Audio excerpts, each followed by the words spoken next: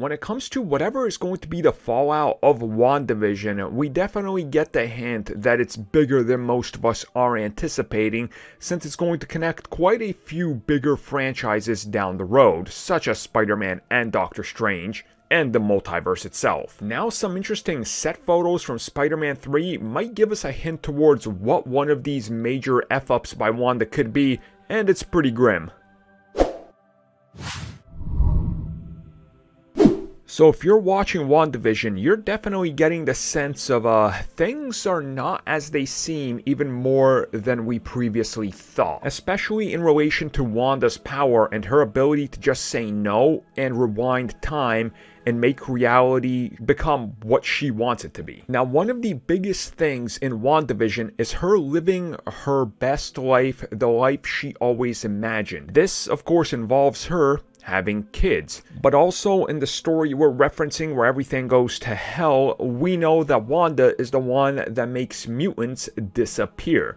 Now here's where Spider-Man 3 comes into play, because a bunch of the billboards that have been spotted around Atlanta where they're shooting the upcoming third Spider-Man, there is a lot of missing posters and rewards for children. And I mean a lot, like they're plastered all over the place. So now there is speculation that what if instead of wiping out all mutants, what if instead of that, Wanda will do something sort of just as bad, if not worse?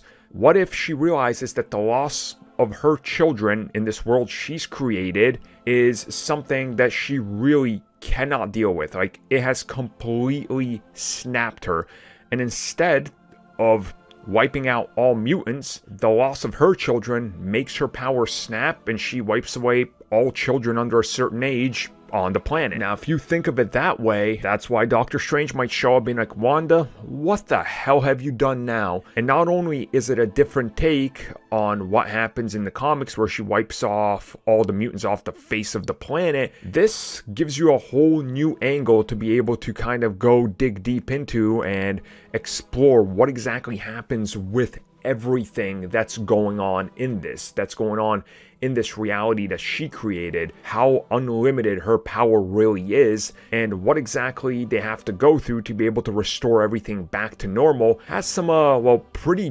dire implications and consequences. So again, more and more is getting added to this every day, and we seem to be getting a sort of a painted picture of a really messed up MCU. Like, okay, yeah, the blip and all that happened and we're trying to move past it, but then what the hell exactly happens, and why is there so many missing children? And I get some people are saying, well, maybe that's the result of everything that happened previously with them returning. That could be it, but you would think enough time has passed, right? Like, there's just something very eerie that all the missing posters are people that are of younger age. I mean, it would connect with Wanda snapping, realizing, oh man, the children I actually had aren't real. I want them back. Snaps and really folds the fabric of space and time into something horrific.